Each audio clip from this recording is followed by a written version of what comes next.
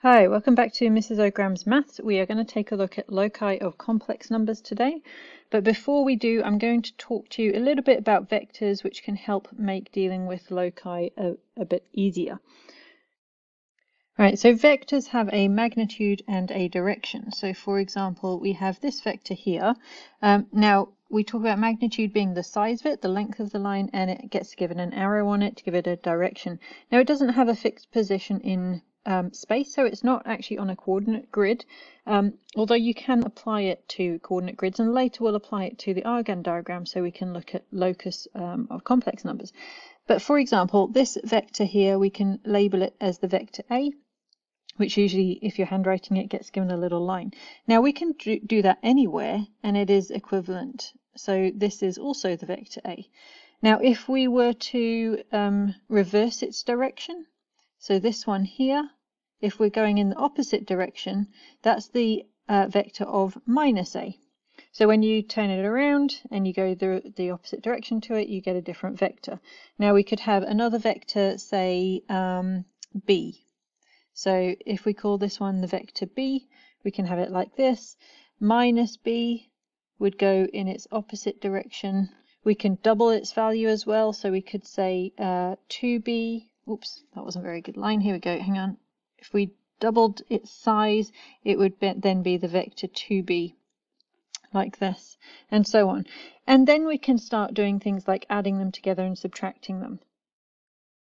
So if I wanted to think about what the vector A plus B looks like, this is giving me direction. So we're doing a direction vector A followed by the direction vector B. So we do A first. So that was going like this. So that's A, followed by B, like this. And we end up with our resulting vector being this one. So this one is A plus B. And we can do the same with subtraction as well. So if we just make a little room here. So if I wanted to do the vector A minus the vector B, we will do the positive vector A, and then we'll take B and reverse its direction. So we've got A followed by the negative of B, so it's this one here, but in reverse. I've just shifted that out of the way a little bit. So this is the negative vector B. So the vector we were looking for is this one here. This orange one would be, okay, let me try that again. This would be A minus B.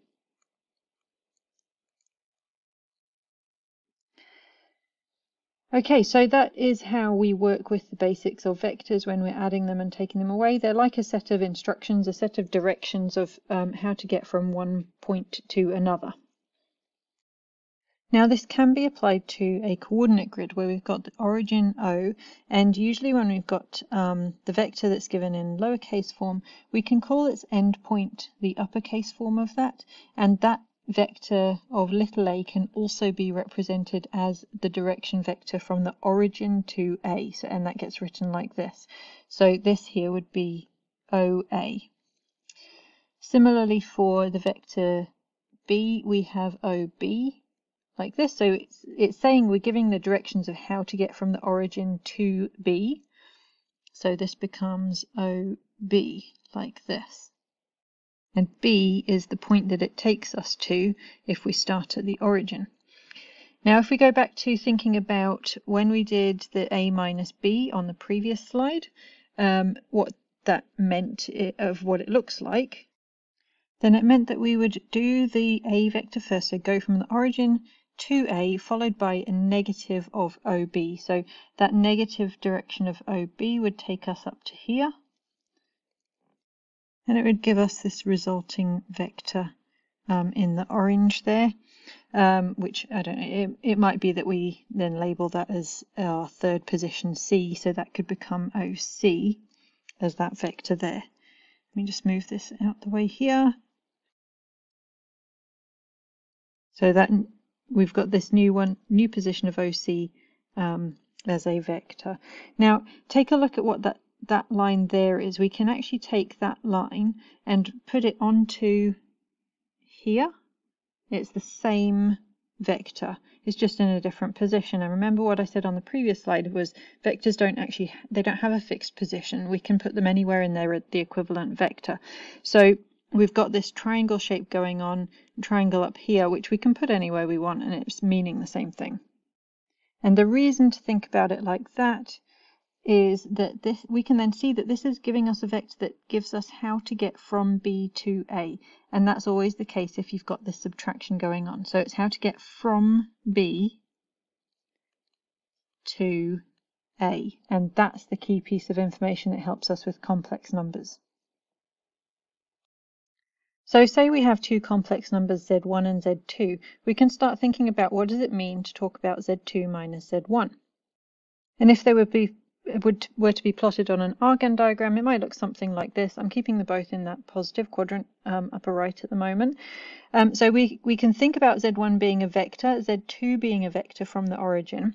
So Z2 minus Z1 means we go from Z1 to Z2, like you just saw with the vectors stuff. So it's this line here. So now we could do things like find the argument of Z2 minus Z1.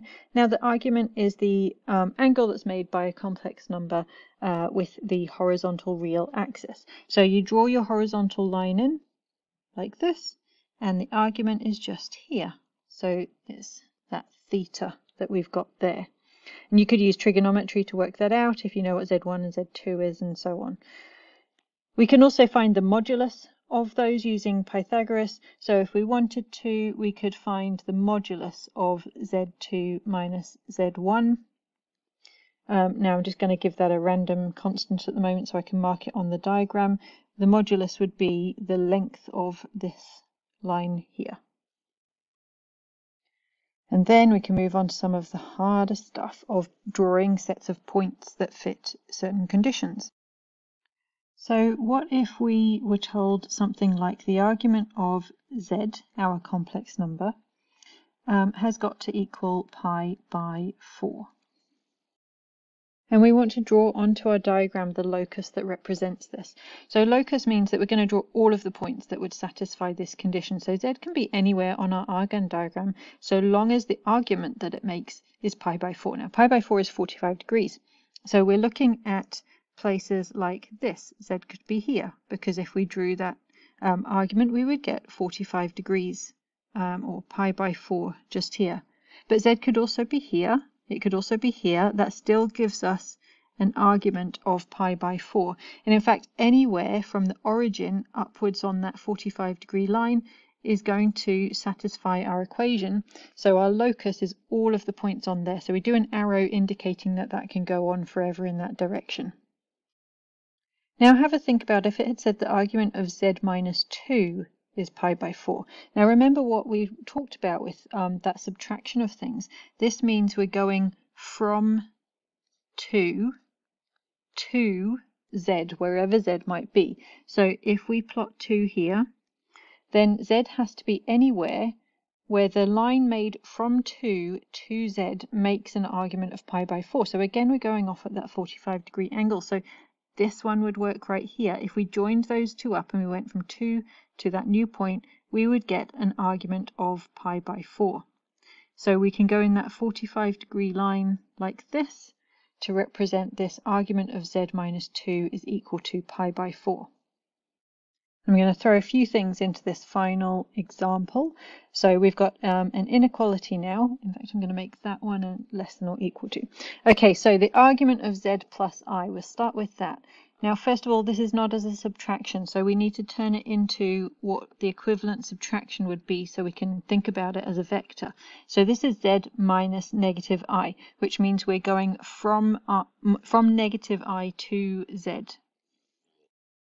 Okay, so here is negative I.